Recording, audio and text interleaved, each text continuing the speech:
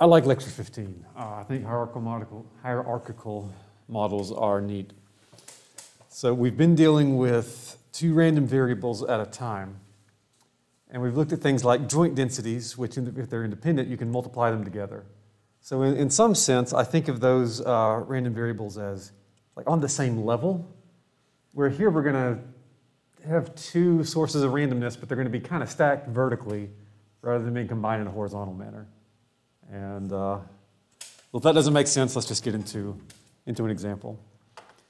We'll define a random variable to have a mixture distribution if its distribution depends on another random quantity, if it depends on something that also has a distribution. So x itself, it's a random variable. It's obviously random, but something about its distribution depends on something else that's random. So two levels of randomness. X is random, and it depends on something that is random as well. So let's go straight to an example. We've got a cheating gambler who produces their own unfair dice where they have a greater than 1/6 chance of rolling a 6. So it's biased in favor of 6. But there's variation in the process of making these cheating dice. So the actual probability of a 6 varies from die to die. Let's say the distribution of probabilities for rolling a 6 is uniform from 1/4 to 1/3. All right, so for a die selected at random, let x denote the number of rolls until a 6 is observed. So there's two sources of randomness. First, you're going to pick a die, and they're all a little bit different, and so the probability that it comes up 6 changes from die to die. But once you have that, then you roll it until you see a 6, and you count the number of trials that takes. All right, you see the two sources of randomness contributing to this. We're going to try to find the distribution of x. And actually, we're going to, as we do it, we'll solve not just for 1/4, 1/3, but for just a general A to B uniform. So as you read that, there should be two different distributions that jump out to you. What are those? Well, one's the uniform, right? Yeah, there's definitely a uniform. That part's kind of obvious. So if we're thinking about the probability of seeing a 6, let's represent that by p. And normally we'd use a lowercase p for that. But this time, the chance of rolling a 6, the probability is itself a random variable. So I'm going to call it capital P. And capital P is distributed uniform from A to B.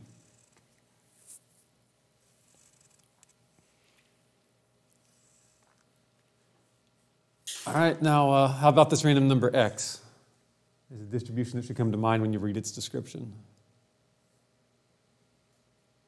Sounds like a geometric. It does sound like a geometric, and it's really tempting to say that x is geometric, but we can't say that. We're going to find out it's close but not quite geometric. But if we conditioned on picking out a certain die and knowing the chance that that die comes up 6, and if we could treat that as fixed, then it would be geometric. So x is not geometric, but it is conditionally geometric. So I'm going to write that two different ways, and both are common. I can say that x is distributed geometric, but not with a lowercase fixed constant p, but with a random variable p. And this p is the same random variable p that's uniform. Or another way I could write this is conditionally, x given that p is equal to little p is distributed geometric little p.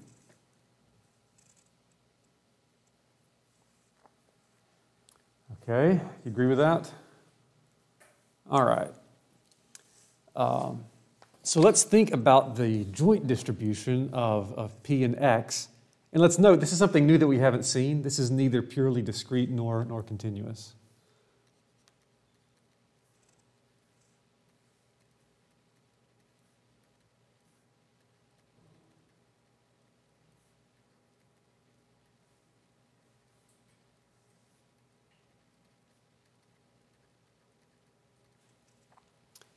This is going to be kind of a hybrid.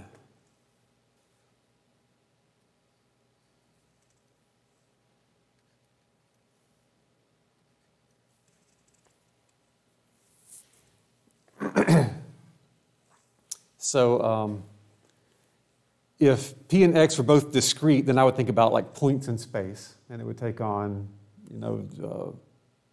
values as ordered pairs, and I'd have like mass distributed at discrete points. If they were each continuous, then I would think of having like some density, some kind of surface over this.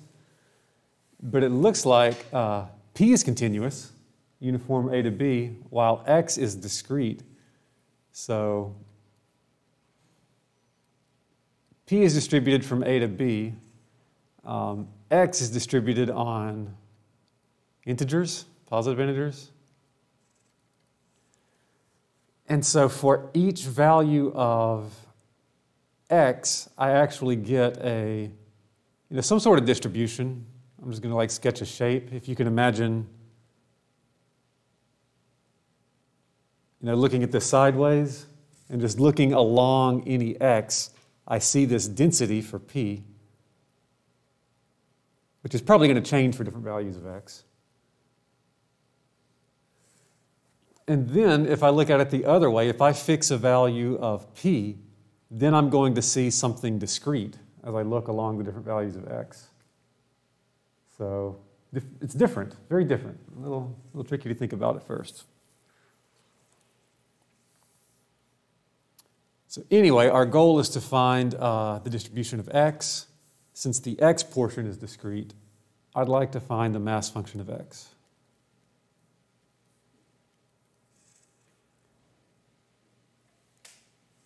So far, when we've been working with we've only worked with two at the most. If we're working with two random variables, what's the strategy for finding the distribution of one of them?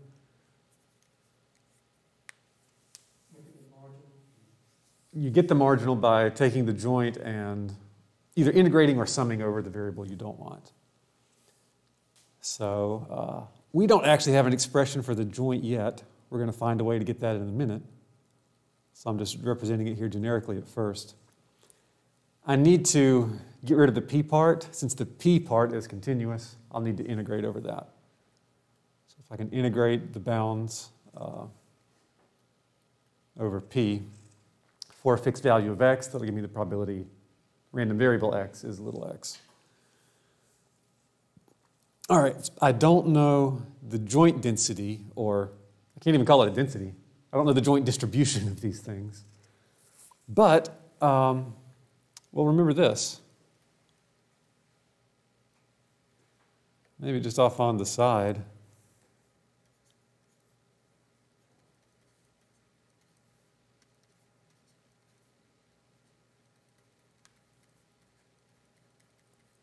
Just a rearrangement of the conditional probability definition.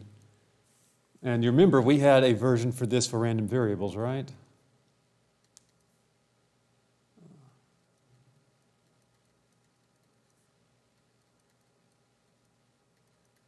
See, I got a little sloppy with my notation by not actually putting arguments there. It gets the point across. The joint is the product of a conditional times a marginal, where the marginal is the one you're conditioning on. So I'm going to do that here. And so I do know x given p. So let's look at the conditional distribution of x given p.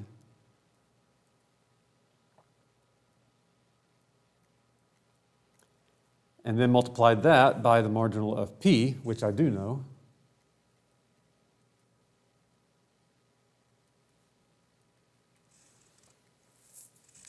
And most of the time, that's our trick when we've got a hierarchical model. If we can figure out the distribution of kind of the first source of randomness, and then the conditional distribution of the second source given the first, then their joint can be found by this product. All right, so that's the general strategy. Keep that in mind. Now we can start doing specific calculations with this. X given p is geometric. So let's see, for to take on the value x, I need x minus 1 failures. So the probability of failure is 1 minus p. I need x minus 1 of those to begin with. And then the last one needs to be a success. Then, well, the density for a uniform is just 1 over the length of the interval.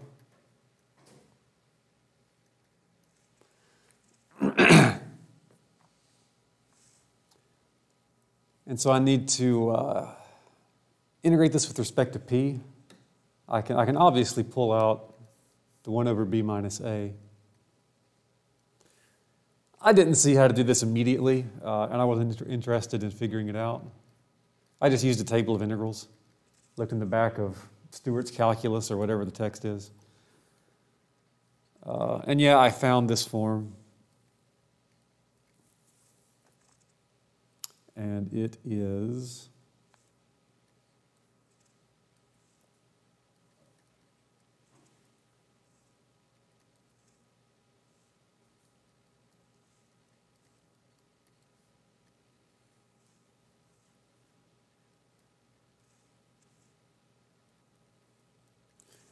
this. And it probably would have taken me a very long time to come up with that myself. But once I had that, I did just check it by taking the derivative of that, working backwards, and verified. And sure enough, it works.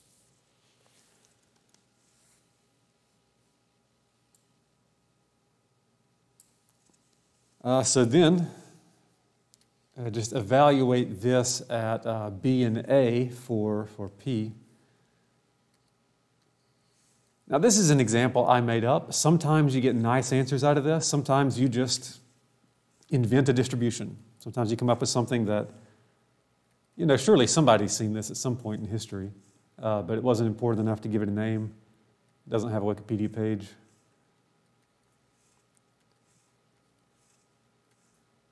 Maybe it's in some ancient, musty text. Who knows? It's new to me. It's probably new to you as well.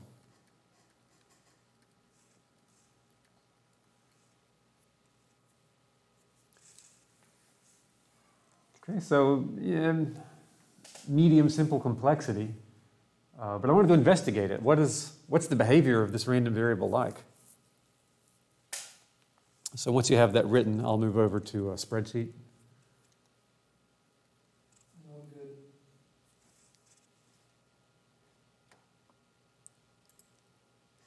All right, so let's go to the browser. Yeah, so I took that mass function. First, I just put in a couple cells where I could put it in A and B. And then I've got different values of x, and up here, maybe you can tell that is the mass function we just wrote down. So I'm getting the probabilities all the way down here. And I look at this, and that looks like a geometric, right? X is conditionally geometric. Marginally, it's something that's almost geometric. It's just a little bit off. I wondered, was there some way to simplify? Could this actually be a geometric, and I just haven't seen it yet? So I wondered, it kind of feels like maybe this is geometric where the chance of success is the average of the chance of success from the uniform. So I thought, is that it?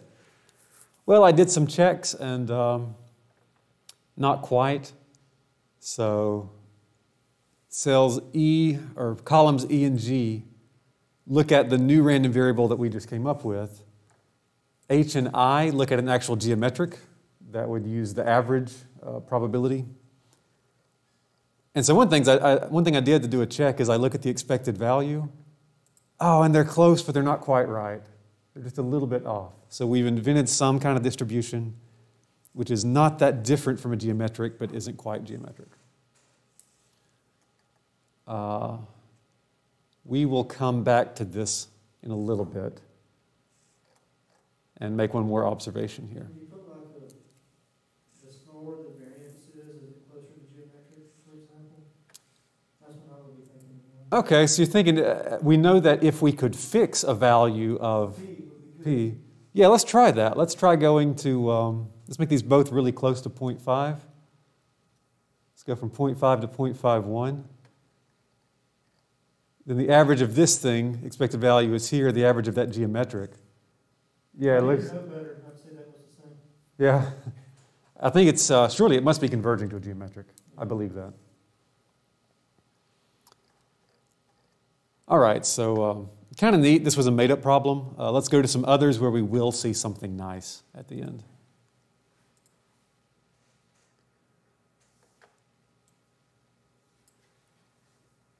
All right, an insect lays a large number of eggs. We'll model that with a Poisson lambda distribution. We'll assume lambda is kind of large, it's laying hundreds or thousands of eggs. An egg will hatch and the larva will survive into adulthood with probability P. So, some of the eggs are duds. Some of them get eaten by frogs and other things. So there's only a probability P that they actually survive and potentially make offspring of their own. Find the distribution of X, the number of adult offspring. So again, we're going to look for two random variables, two sources of randomness, and one's going to be marginal, one's going to be something known conditioned on the other. Can you help me set it up?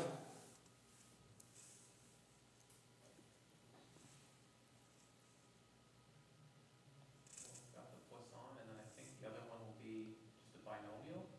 I agree with that, yeah. Let's let the number of eggs be capital N. And this part's pretty direct. N is Poisson lambda. And then X, the number that actually survive into adulthood.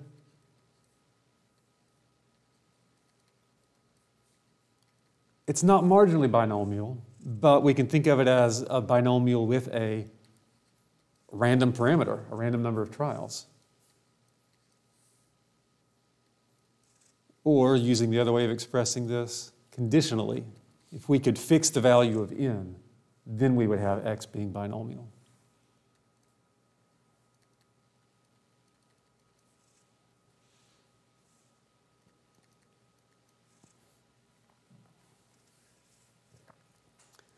Okay, well, let's work with this one.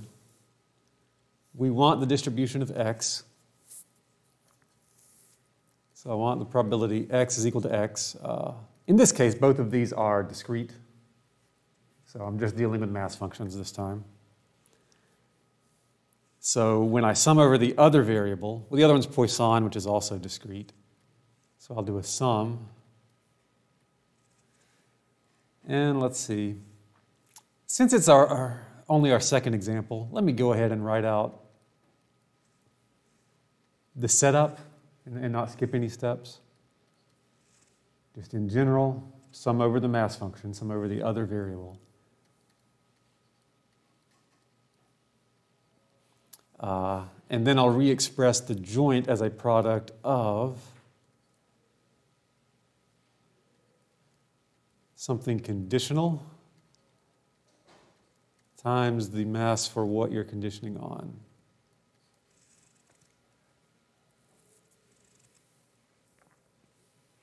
So in exam 2, Jad, I don't know if you thought of it that way, but you were doing this in the trash can papers problem. You're setting it up as a hierarchical model. Yeah, when we started going over this, that's what I was thinking, like the second one depends on the first one. Yeah. Okay, I think I can start plugging in specifics into this. Now, the trickiest thing about these jointly distributed random variables is always the support. Is there some relationship between N and X? Does one of these have to be smaller than the other one? Yes. Yeah. But X is going to be smaller than N. Yeah, I can't have more survive into adulthood than the number of eggs that are laid. So I can say 0 less than or equal to X less than or equal to N less than or equal to infinity, where these are understood to be integer, not continuous. So that means this conditional probability is going to be 0 until N gets to X. So if N is smaller than X, conditional probability is 0. So I'm just not going to include those in my sum at all. Okay, and then I write the conditional distribution of X, which is binomial. So N choose X, P to the X, 1 minus P to the N minus X. And then N is Poisson. So I put the Poisson mass.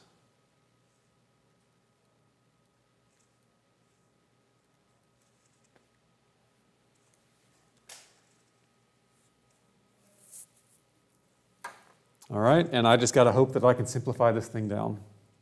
So it will. Let's start doing that. Let's see, my sum, I'm summing values of n. So if something doesn't depend on n, I can pull it out. I can pull out a p to the x. I can pull out an e to the negative lambda. I'll leave everything else in. I know a binomial coefficient is really just factorials. And I've got this other factorial. Maybe I can cancel something out. Let's see, what do I still have left in here? Still got to do the 1 minus p to the n minus x. Still need the lambda to the n and the n factorial. Okay, well, the n factorial cancel out. All right, and so then something that isn't so obvious, I'm going to multiply by 1 in the form lambda to the x over lambda to the x.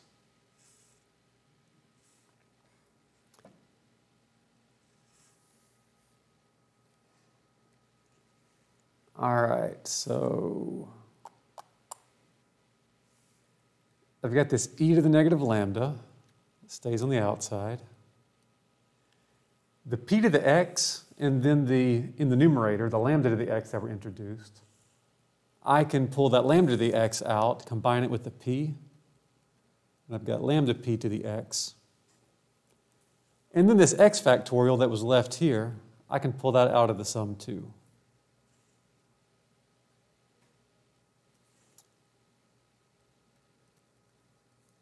In a minute, I'm going to do a change of variables, but not yet. For now, let me just see what I have inside. Oh yeah, this lambda x in the denominator, when I combine that with a lambda to the n, that's lambda to the n minus x. So I can combine that with 1 minus p to the n minus x.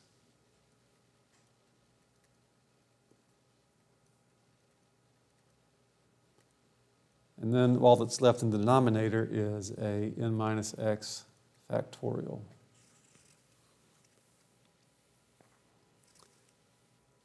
All right, this is ripe for a change of variables. Can you see what a good change of variables would be? I'm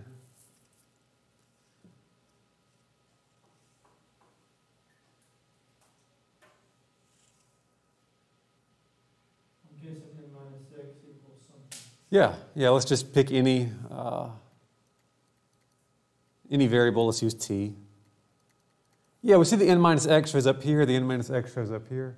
And another thing is, I very rarely like sums that start at something other than 0 or 1. So n equal to x is the same as n minus x equal to 0. This will let me then start a sum at t equal to 0.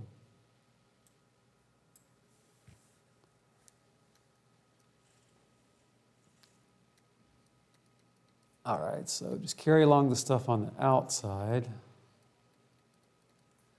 And now this will be a sum from t going 0 to infinity. Oh, I'm starting to get crooked. Better straighten that out.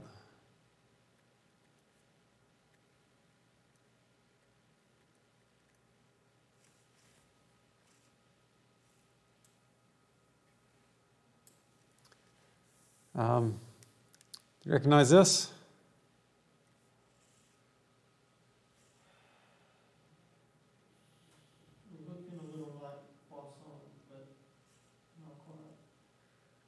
Yeah, if we had the e to the negative, so we can do one of two things. We could either multiply by 1 in that form, e to the negative lambda 1 minus p, top and bottom, pull out one of them, leave the other one in here. In that case, it would be a Poisson mass, and the whole thing would just be 1. The other way to see it is, this is the Taylor series expansion of e to the lambda 1 minus p. And those are equivalent ways of doing it. You get the same result either way.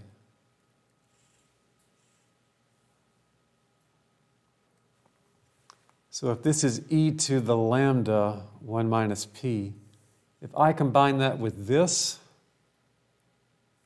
let's see, then the e to the negative lambda will cancel with the e to the lambda here.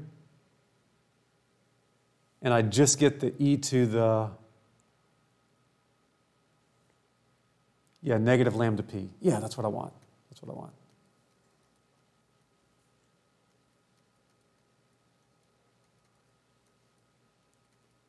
Oh, this is nice.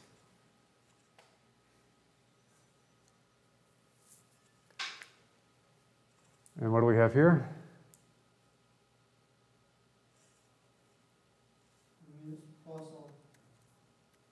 with a sort of a scaling term outside.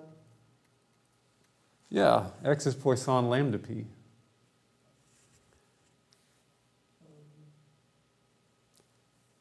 So this is something that you'll see in stochastics, again, very soon. This is the phenomenon of Poisson thinning. If you have a Poisson process, but the things in the process only survive with probability p, that's equivalent to another Poisson process. It just scales your rate parameter down.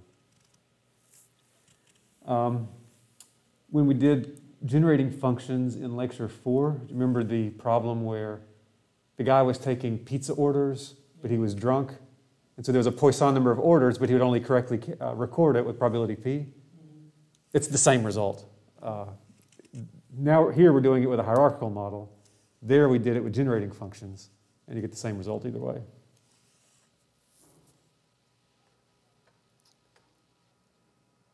All right, questions or comments there?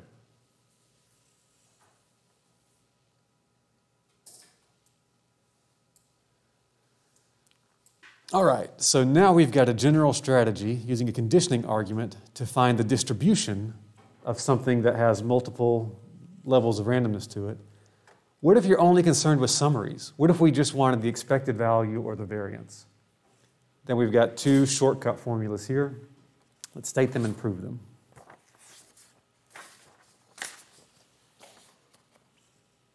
If x and y are any two random variables, then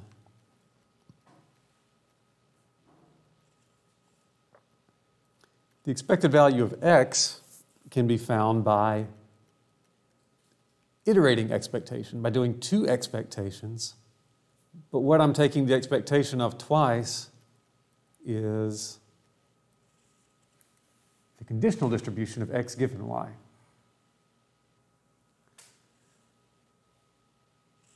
All right, now I'll admit, what's about to come next on the next page and a half, it's hard to think about. It makes my head spin a little bit. So let's be careful with this. If you can ignore the outer expectation and you just look at this part here, what this expectation is doing, it's averaging over x, but y is still random. So while you normally think of an expected value as being a constant, the expected value of a conditional distribution is still random. And it's random with respect to the thing that you conditioned on. So, We saw this in terms of events before. yeah. One of the older chapters, lectures. Okay, was that in this class? Yeah, we had the prove law of total expectation that we had A instead of Y Uh-huh. in the formula. Yeah, this is the law of total expectation, but instead of the events being general events, they're events that correspond to values of another random variable.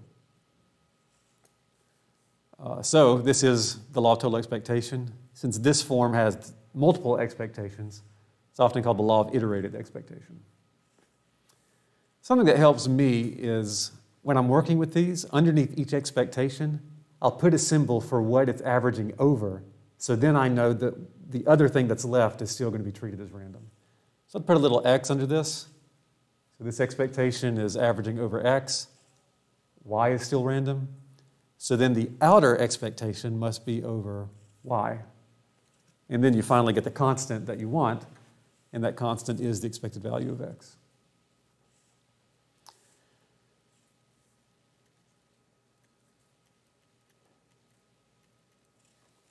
For the variance of x, this one's more complicated, but it has a little pattern to it. You take the expectation of the conditional variance plus the variance of the conditional expectation.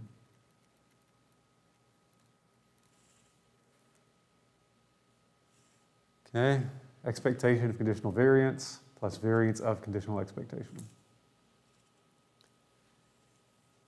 And so in both of these two terms, the inner part, this first variance, is sort of, variance is an expectation, right? It's averaging over x, y is still random. So then you take the expectation of that function of y. And on the right-hand side, you start with the expectation with respect to x, and then the variance will be an integral or expectation over y.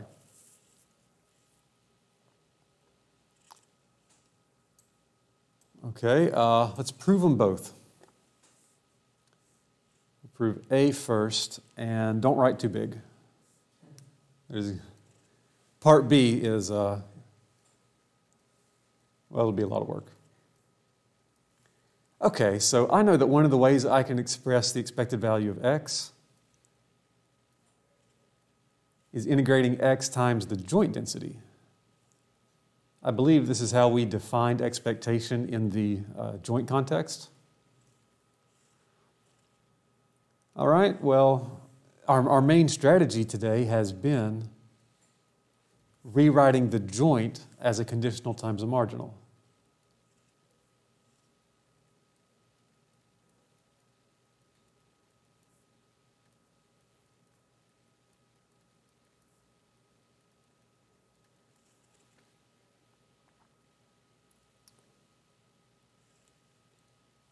Okay, so I'm just going to rearrange a little bit. All the stuff that has an x will be inside my inner integral.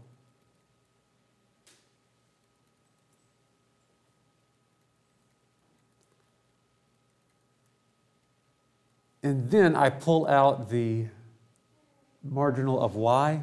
Usually it's very common to pull out to the left. I'm going to pull it out on the right.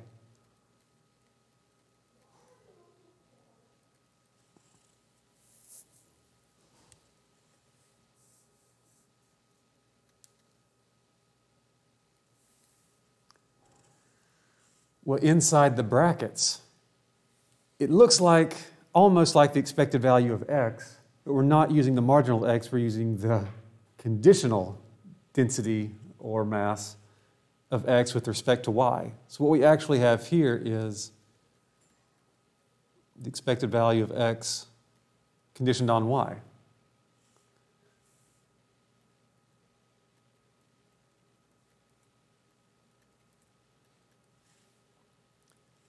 Okay, well, this expected value of x given y, that's a function of y. And we've got that function times the density of y being integrated. It's the expected value of that function of y. Expected value of x given y.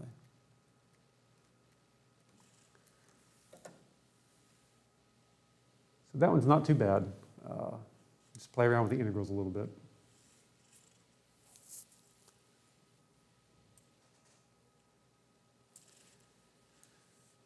Are we okay on that one? Okay, so I found this really confusing when I was a student. And a lot of times these kind of expressions, I didn't fully understand them and know how to think about them. A good strategy is to always write it in terms of the integrals and make sure things work out there. Because I know I'm pretty comfortable with manipulating integrals. So sometimes there were identities and I would see them written. I'd be like, I'm not exactly sure that's true. Go back and just express each one as an integral. See if you can get them to equal. And eventually you'll become comfortable with these kind of expressions. All right, let's try B. For B, I'm going to try not to write any integrals. I do want us to get practice writing things in terms of these conditional expectations and variances. So I start with the definition of the variance of x.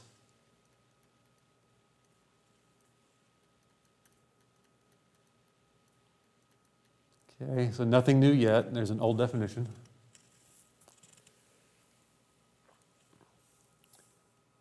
I'm going to rewrite it. I'm going to add 0 in the middle in the form minus conditional expectation of x given y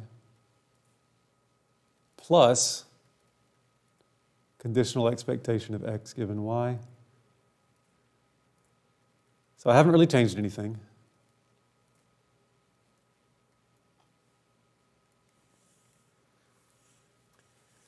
I'm just going to group things in a certain way. I'm going to group x minus conditional expectation of x given y, and then I'm going to group my last two terms. Okay?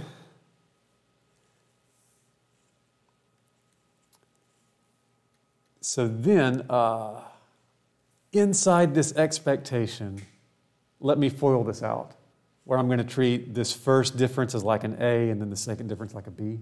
So a squared plus 2ab plus 2b squared.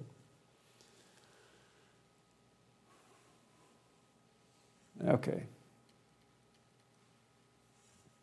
So for the first one, I get my first term squared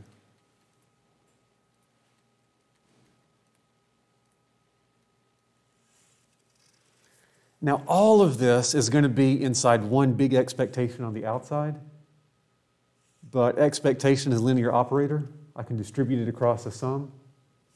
I'm going to go ahead and distribute that across that first term that I squared. Okay?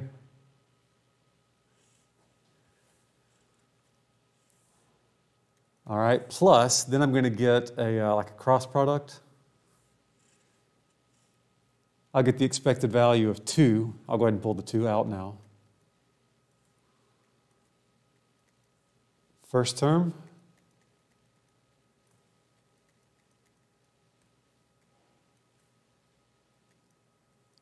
Second term.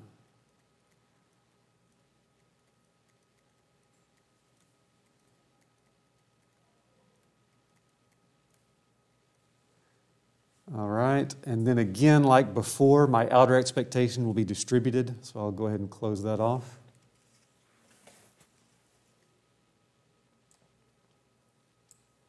And now I look at the second term squared.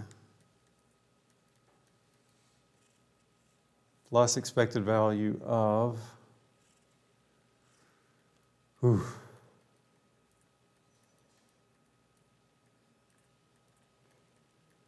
Are these E's and X's and Y's just kind of like blurring together in your vision? Yeah. There's so many of them. They have no meaning anymore. So let me deal with these three terms. Let's call them I, and I.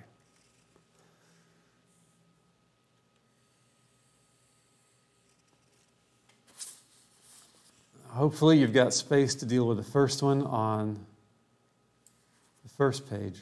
It's something strange. When I write on this thing, I end up writing left and right too much, but things are more compact up and down.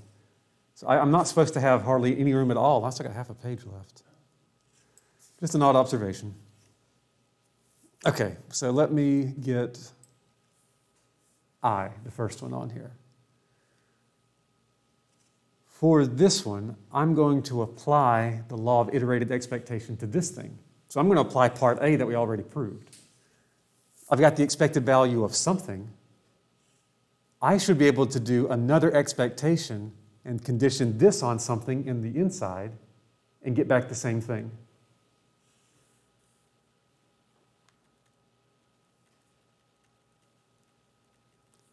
Apply a law of iterated expectation. So 1 becomes expected value of expected value. The thing that I'm taking the expected value of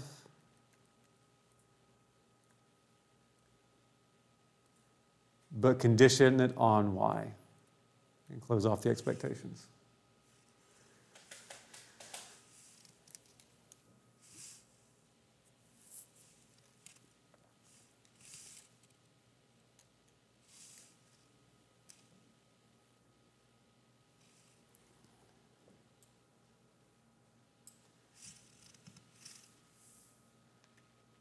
Okay, so what can I do with this? Well, this function of x and y that I'm finding the expectation of, part of it's already conditioned on y, right?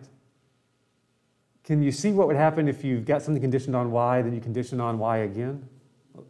That won't change anything, yeah. It's like, what's the chance I'll have enough money if I've got 2 quarters in my pocket? And you calculate it.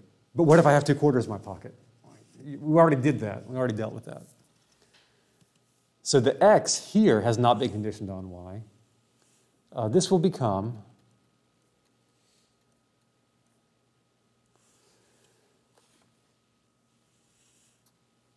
expected value of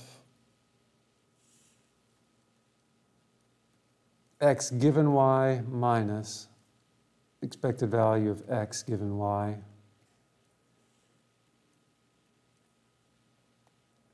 Okay, and so now I've kind of dealt with this conditioning on both of my terms.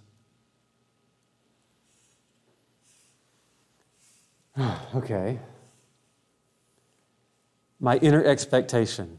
I've got something minus the expected value of something squared inside an expected value. Does it make you think of something? That is variance. It's the variance of x given y. So I've still got that outer expectation. And inside the expectation is variance of x given y.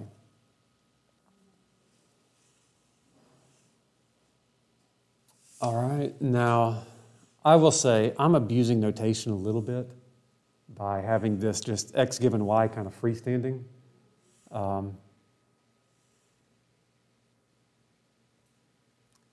I really should maybe write this part out in integrals and then have this as an expected value of x given y, but it works. It's still true. One of those common convenient abuses of notation. Ready to go on to 2? All right, 2 is the worst one, and then it'll start to come back to earth. I'll do these on the next page.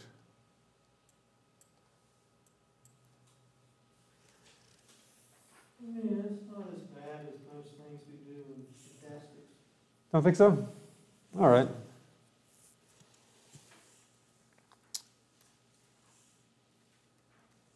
This is long, but it makes sense.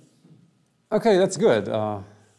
Maybe it's me. I have a harder time with this proof than probably anything else that we do in Math Stat 1, I think. Well, relatively speaking now. Relatively, yeah.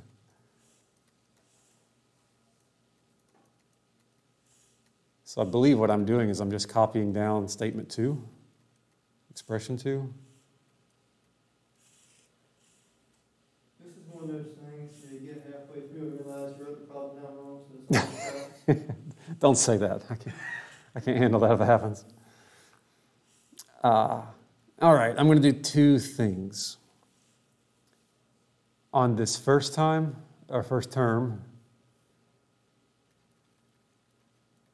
I'm going to apply the law of iterated expectation.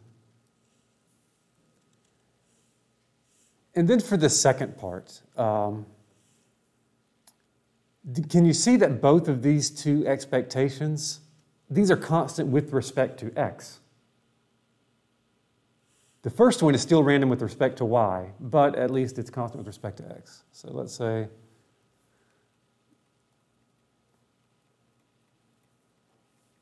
both constant with respect to x. Call it C. Call it C. given a fixed law.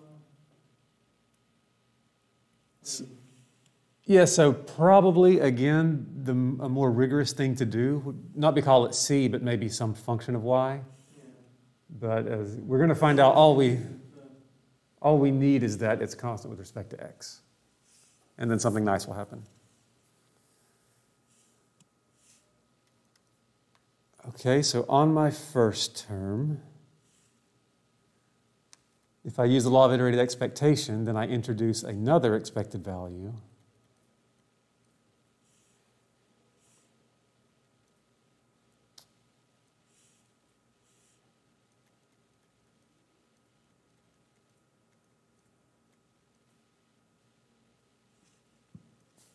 Let's see, that needs to be, I need to condition on something Yeah, let me still write that after the parentheses. All right, so the C, these two expectations, the outermost one will be with respect to y, the inner one will be with respect to x. So I can't pull the C all the way on the outside, but I can pull it here. I can set it there. All right, and I'm not going to have to worry about that anymore, because if I look at this inner part, the expected value of x given y minus something that's constant with respect to x already, expected value of x given y. Can you see that that's 0? Let me write it one more time before I write 0.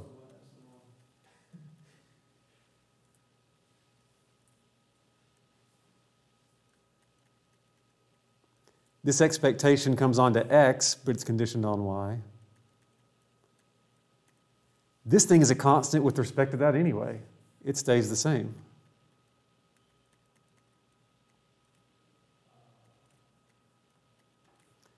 Oh, good. Term 2 goes away.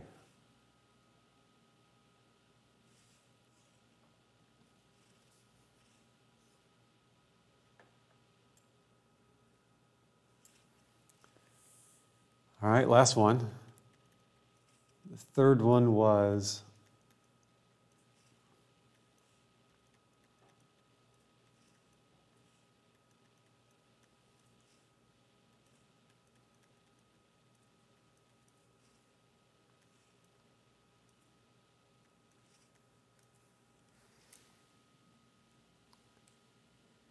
so in both of terms 1 and 2, we manipulated something by applying the law of iterated expectation.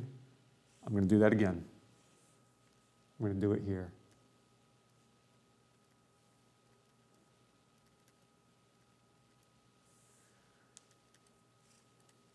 So I am keeping my first part the same.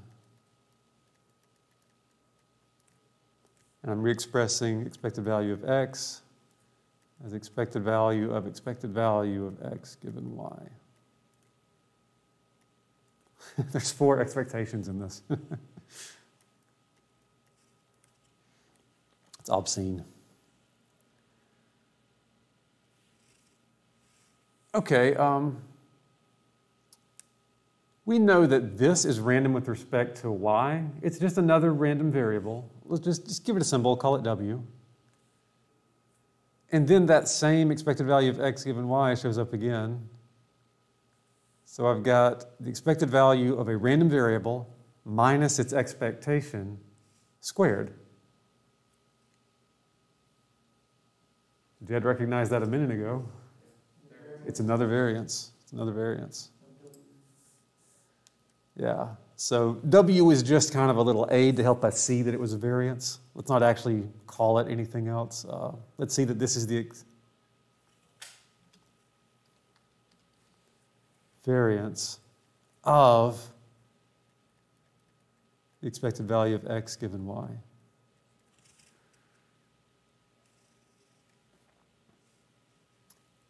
And I believe we're done now, because in term 1, we got the expectation of conditional variance.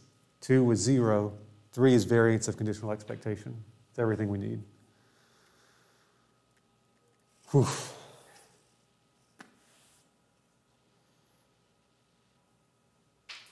All right, now that is, I think, difficult to prove. It's pretty easy to use a lot of the time, though. And it can be such a huge time-saving shortcut. Let's go back to that first example. You remember how I was finding the expected value by doing kind of a lot of messy calculations, basically enumerating that random variable? Well, let's try doing it this way. If I want the expected value of x, law of iterated expectation says it's the expected value of the expected value of x given y. Well, we figured out that x given y is geometric.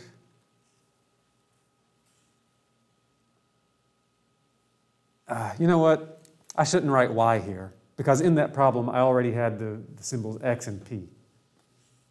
So let me replace that y with a p.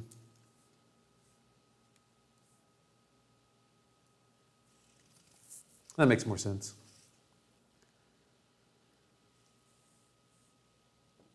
Okay, so inside the outer expectation, what's the expected value of a geometric? 1 over the Yeah, it's 1 over p. parameter, Yeah, but the parameter is being treated as random. So instead of writing 1 over little p, I write 1 over capital P. You can't really tell. That's a capital P. At least it's not a road. Yeah. All right, so it's tempting to want to do like 1 over the expected value of p. That's not true, so don't do that. I've got to go back to taking an integral of this function of p with respect to the density of p.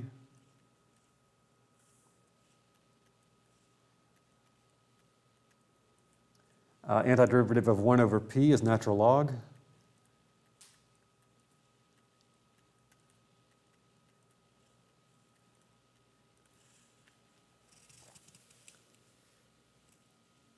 So if you remember, the distribution of x was a little bit messy. It probably would have been hard to find its expected value directly, but by using law of total iterated expectation, 3 lines. And so let's actually see that.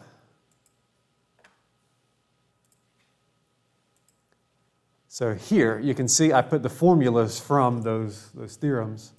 The expected value of x, there's the 1 over b minus a, difference of the natural logs. For this set of parameters, I get 1.98026, 1.98026. Very cool.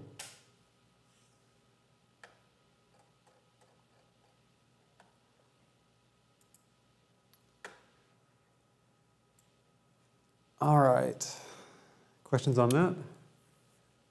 Okay, I think we've just got 1 page and 1 more example to do. 1 page and 2 more examples. All right. So this next one is in the textbook. It's unlabeled. It's just on page 166 if you want to find it there. Have you ever worked with a non-central chi-square distribution? This shows up in some hypothesis testing. I don't remember it, to be honest with you. Okay, probably not. I don't use them that much. It's just off in the margin. If you recall, if I have a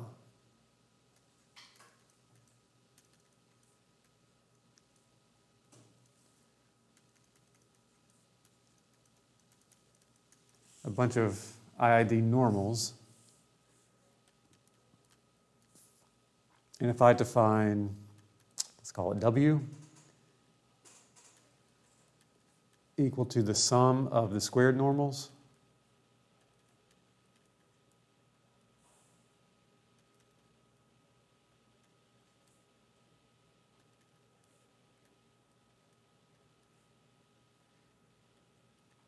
it's a chi-square with p minus 1 degrees of freedom.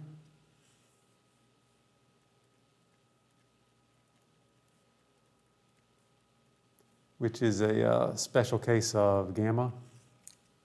So that's something that we had, we've seen that when we did gammas, and then I think very early in lecture 4, when we found the distribution of the square of a standard normal.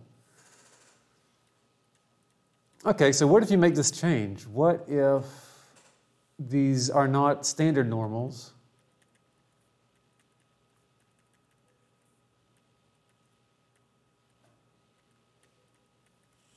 but they're shifted standard normals? They still have unit variance, but they have a different mean than 0, so they're non-central.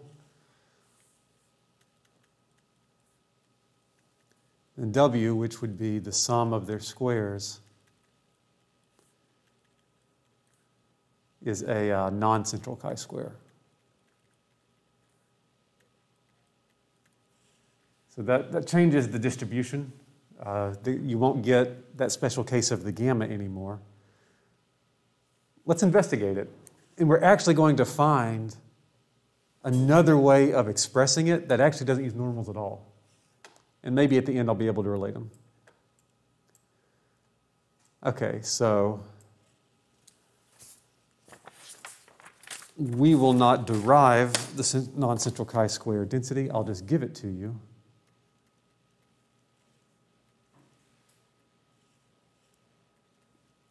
And this is different. The density is expressed in terms of a sum. So not just a single term like you are used to, but this one, you need to sum things in order to express it. X to the, let me make it more clear, this is in an exponent. P over 2 plus K minus 1, that's all in the exponent. E to the negative X over 2 over the gamma function of P over 2 plus K, closed gamma, 2 to the P over 2 plus K times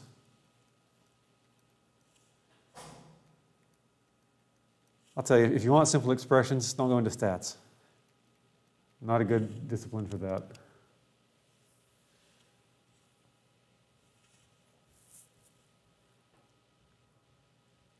All right, so this is the density, the sum. We want to find the expected value of this. Now that sounds terrible, because I would need to take x, a sum of x times this. I'm going to get a double sum. Oh man. What we're going to do is we're going to kind of work backwards. We've been starting with hierarchical distributions to get a joint density. Can we look at this joint density and work backwards and see what hierarchical distribution could give this? If we can figure out this is the result of a hierarchical distribution, then maybe it'll be easier.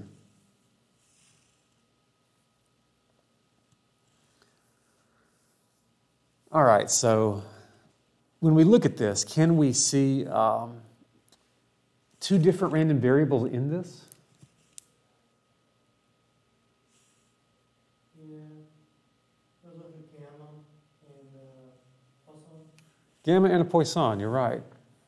So over here, I'll do the Poisson first.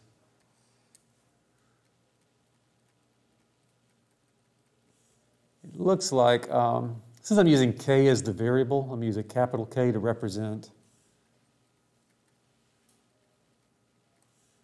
a Poisson lambda.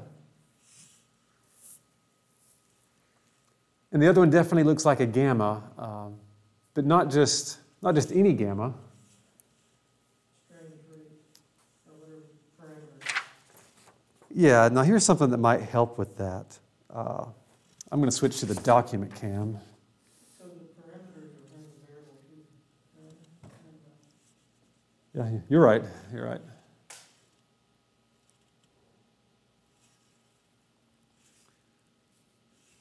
That's no help at all. Yeah, it's kind of upside down, but.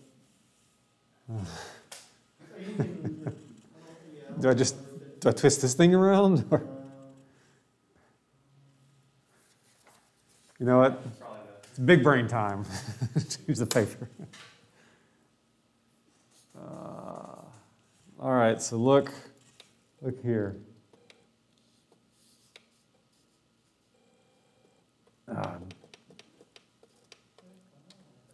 If you're watching the video, look at the Lecture 9 notes, page 3, example 3.3.11c. This is the definition of a central and ordinary chi-square with p degrees of freedom. And you'll see how, let's see, inside the gamma you've got p over 2, and then a p over 2 here, and a p over 2 minus 1. Let's try to connect that back to what's on the screen.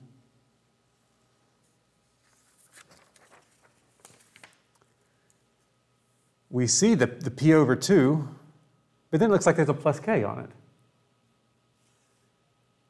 So it looks like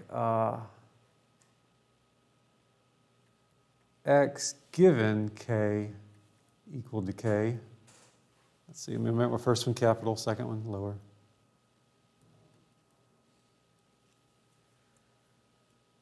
Is distributed chi-square.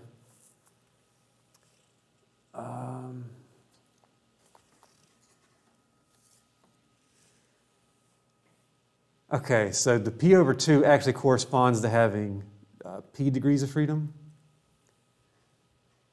If I thought of this k as 2k over 2, then I could combine it with the p over 2, and it would be p plus 2k over 2. So my degrees of freedom is actually p plus 2k.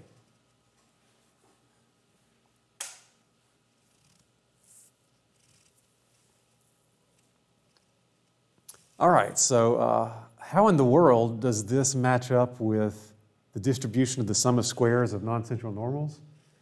Wikipedia actually has a pretty nice, quick, brief summary of it.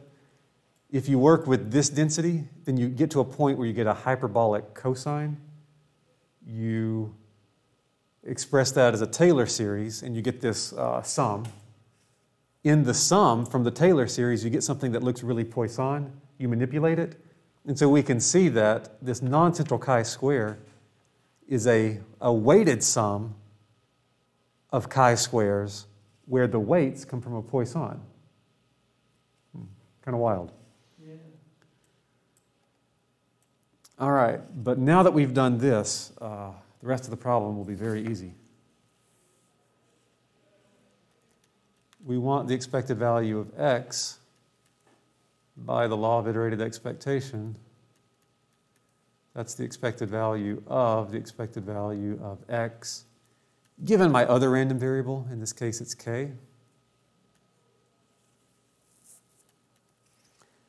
All right, so what's the expected value of a chi-square? That one has been a while. Did we write that down? Okay, we can get it quickly. A chi-square is a special case of a gamma with alpha equal to p over 2, and then beta, the rate is always 2. And the expected value is alpha beta. 2's cancel, it's just p. It's whatever the degrees of freedom is. And in this case, the degrees of freedom are p plus 2k. So on the inside, expected value of p plus 2k, still treating k as random for now.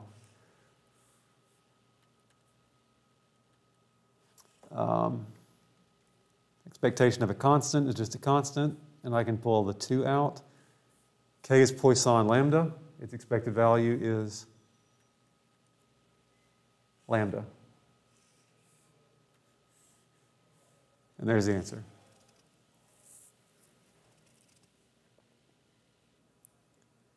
All right, so again, we see that's a huge time and effort saver.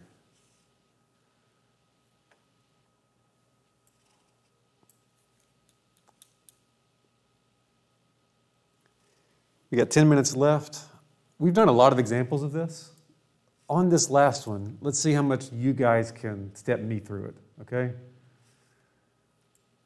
So, yeah, I wrote this when my kid was a toddler. She's grown a bit. But her piggy bank was filled with grimy coins covered in Play-Doh, fingernail polish, and other filth.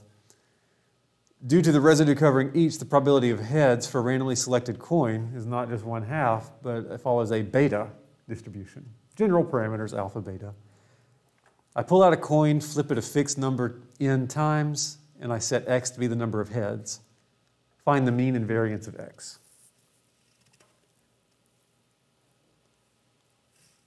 What do I do?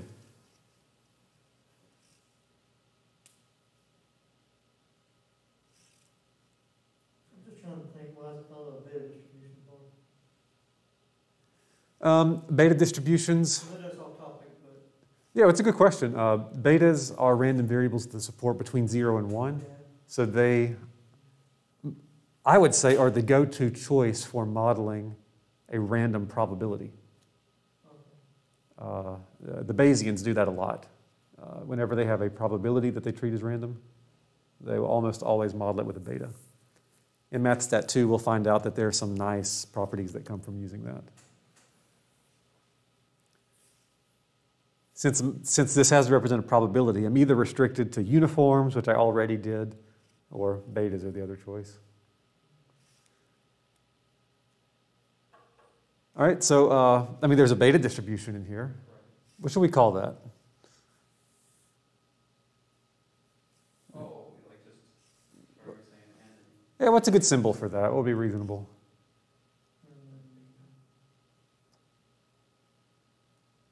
Just D for the probability? How about P? Yeah. Keep watching the cursor. We think of this as like a chance of success. So let's say that P, the chance a coin comes up heads, is beta. All right. There is another random variable, but the name is not given. Can you recognize it from the context? It looks binomial again. Looks binomial, yeah. So is it x is binomial or conditionally x is binomial?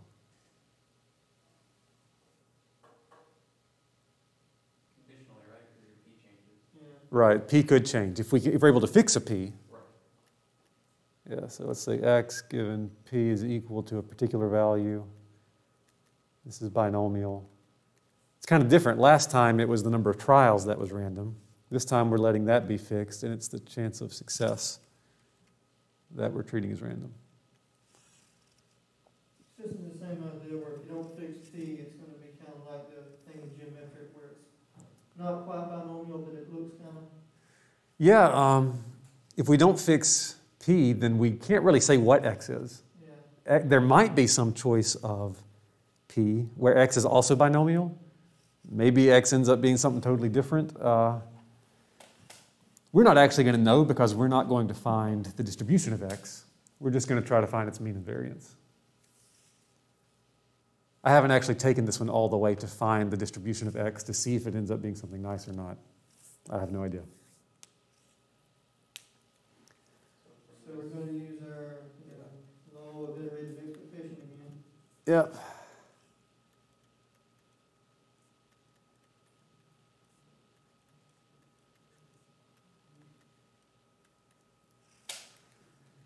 Find an expression for the inside.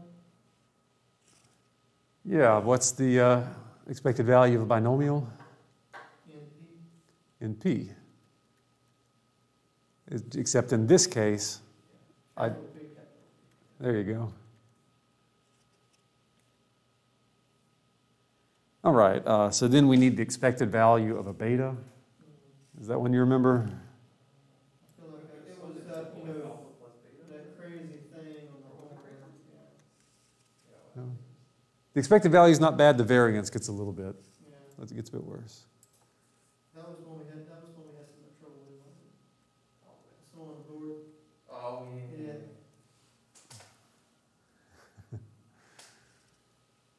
It's gonna be there until he graduates or something. All right, so we're done with the first part. Yeah. A lot of the last part of this class, we're going to try to move away from like really messy calculations and try to use some higher level theorems to work with these things. You know, it feels like the difference between being a soldier on the battlefield and the general who's commanding the troops. Not completely. We still have a few messy problems left. But whenever you can, you know, try to find something like this to make or take advantage of relationships between random variables. Okay, so what about the variance? Do you remember the formula? Yeah. The expectation of the variance of x given y.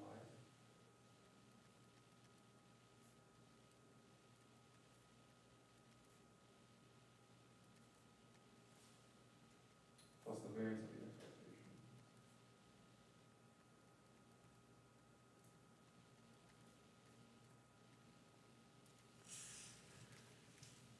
Now, a few weeks back, you walked into my office, and it was right after we had done the generating functions homework where you had to find the variance of a random sum.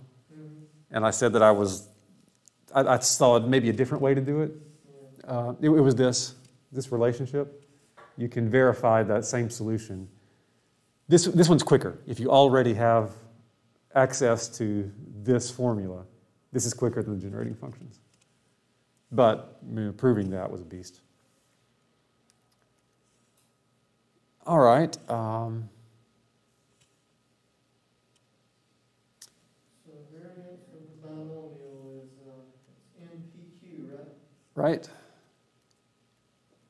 I'll write it as NP1 minus P with capital P's.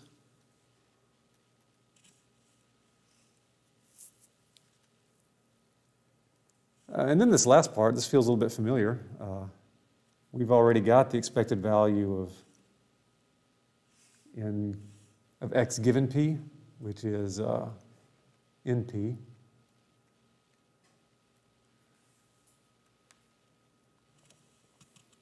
Okay, so I'll pick it up from here. I can pull out the n.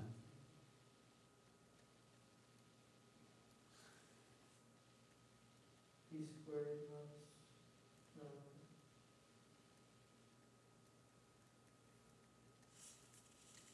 Yeah, yeah.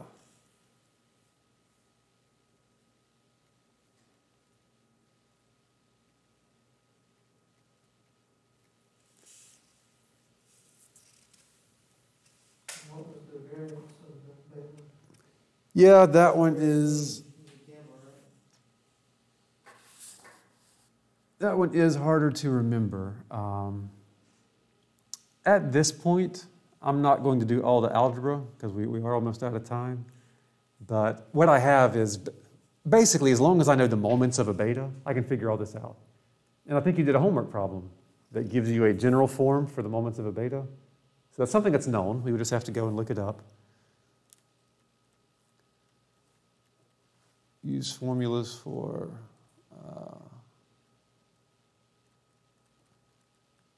moments of a beta, which will then give you all of these. And you do a fair bit of algebra.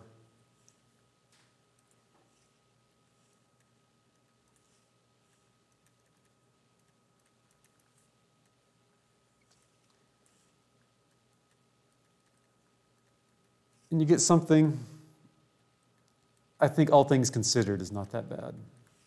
At least you get a nice, tidy expression, just in terms of alpha, beta, and n.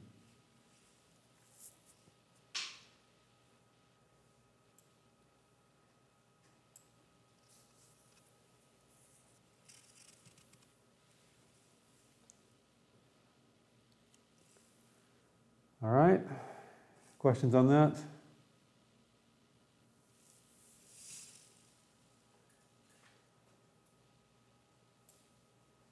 Okay, so for homework, 3 problems. Oh, Jerry, again. I like this problem. So he's got a walking stick, and his walking stick is so old it's going to break soon. It's going to break at a point uniformly distributed along its length. So it's 1 meter long, it's going to break at any random location. When it breaks, he will discard the top portion. Whatever's left on the bottom goes to his midget brother. He will use that until it breaks at a point which is uniformly distributed along its length.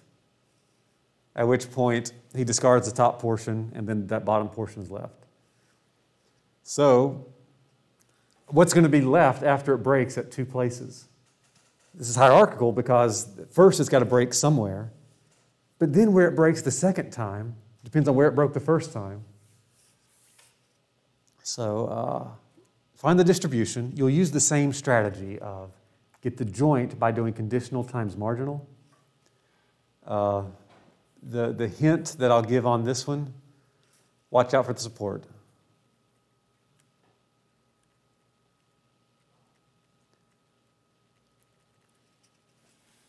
Kind of like where the insect was laying eggs and you can't have more survive into adulthood than there are laid in the first place.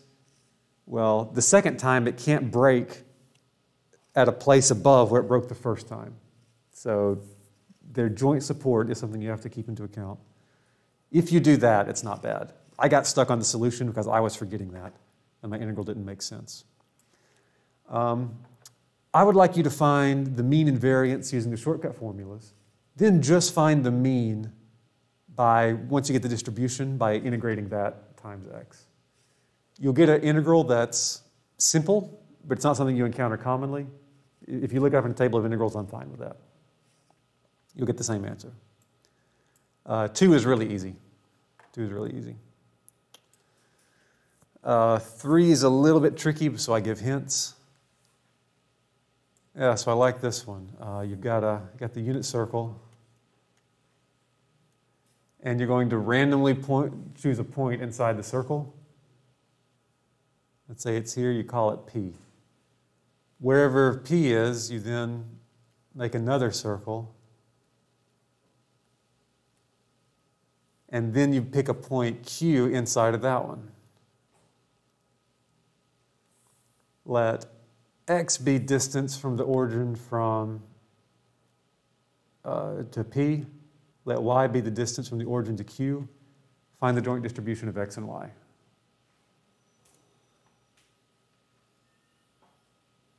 Again, the support of that's important because Y can't be bigger than X. Y has to give distance to something inside the first circle.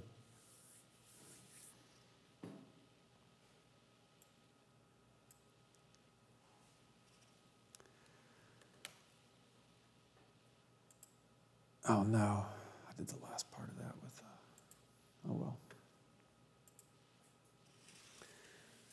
All right. Questions or comments on anything in this one? I think the notation for law of iterated expectations, right? You keep saying apply a lie. Then I wrote that, I was like, oh man, should I trust this I now? never thought about that. I just put part A because I would forget. Right.